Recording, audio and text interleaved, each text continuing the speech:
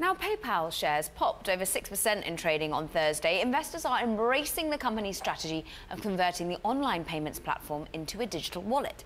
First quarter results show that CEO Dan Schulman's strategy is working as the company raises its annual forecast. Now, I spoke with the CFO, John Rainey, earlier about the company's focus on partnerships.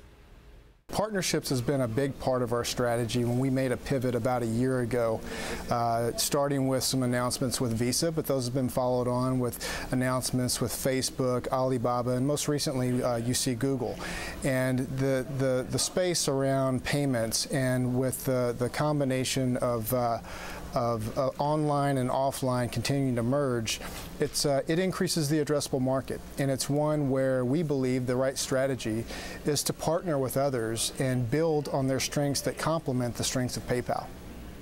A lot of it you're now focusing on is payments. What about the credit side of the business? Because there's been talk about perhaps spinning off that particular area of offering loans and credit to people and businesses. Is this something, you talk of an asset-light future, is that something that you can explain for us, please?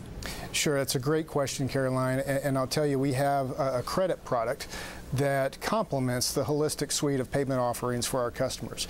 And our merchants and our consumers love it. So we want to continue to be in the credit business. But to your very point, we can do it in a less capital-intensive manner. Today we've got over $5 billion of consumer credit receivables on our balance sheet. And so what we're exploring are options where we can partner with other issuers or even maybe do just a pure asset sell so that we can free up that cash and use it for capital allocation to what is perhaps higher returning investments. What sort of high return investments are you analyzing? Well, I think most importantly is investing in ourselves. We're a growth company that's growing revenue almost 20% a year, so we need to continue to invest for tomorrow. At the same point in time, a key pillar of our strategy is acquisitions. And there are a lot of acquisitions that help fill in holes maybe that we have or white space where we are globally. And lastly, we've got the balance sheet and the cash generation to distribute cash to shareholders. And we just announced this quarter that we increased our share buyback authorization to $5 billion following the $2 billion one we announced last year. So shareholders get an uptick. You talk about the white space that potentially could be analyzing for acquisitions. What sort of white space? Which gaps do you want to be filling in? Well, certainly if you look across the world, whether it's Asia or getting down to Africa, parts of Europe, there are markets that we're not penetrated in to the extent that we'd like. And importantly, we talk about democratizing money. If you think about emerging economies broadly, there are 2 billion people in emerging economies that don't have access to basic things that you and I take for granted, like a checking account, a savings account, having a mortgage on their home. And the benefit of fintech, with what we can do with a mobile phone and mobile technology, is put all the power of a bank branch in the palm of their hand. And so there's a huge addressable market for us and many others to play in. So fascinating. Maybe we reach into the emerging markets. What I'm really interested in is also some of the products that are currently available here in the United States. I'm yet to see it perhaps moving its way to the UK. But talk to us about Venmo, because this is largely free. But how do you think that this might be monetized? Is it all about user engagement? Is that what it's driving at the moment? Well, Venmo is about user engagement. It's also about customer acquisition.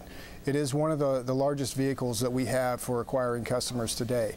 And it truly is a viral app. And when we think about Venmo, what's unique about Venmo is that it combines not only payments, peer-to-peer payments, but a social experience as well. 90% of Venmo users have opened up the social feed on the platform so they can share that experience with their friends. And that's of huge value to merchants because there's really high fidelity in what one individual does in terms of their purchasing patterns and its influence on other individuals.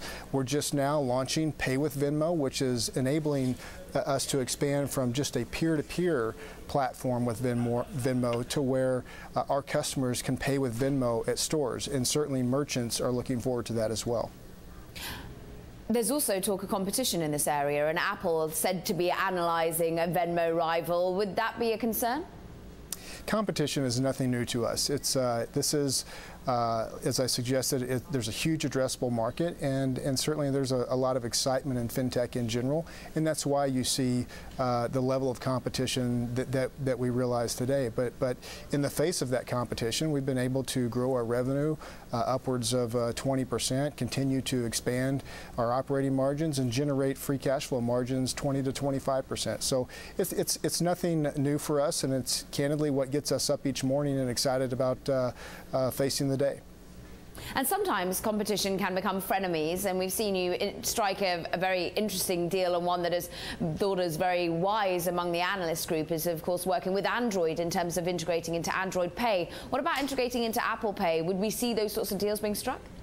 Yeah, well, whether it's Apple Pay or any other technology platform, one of the great aspects about PayPal is that it's truly technology agnostic.